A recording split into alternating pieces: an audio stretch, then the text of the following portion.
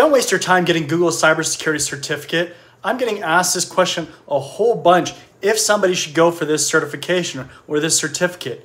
In the certification game and in cybersecurity, you have to go for the things that employers want. You look at the job postings, you look at what they're asking for, and go for those things. There's a reason why employers are asking for certain things like certifications. It's because they've had good success either personally or people they've hired have had those certifications and they've had good results. The certification game is not about getting all of the certifications. There's a ton of certifications out there that mean absolutely nothing as far as getting a job. Sure, you can get some useful information, but it's all about getting a job. Now, if you get more certifications that employers want, instead of just all of them, right, you start racking them up, that can definitely help you. But again, don't go after the certification. It's not there yet, and it won't be in the shoes that you're in right now. Thanks for the question. Keep them coming.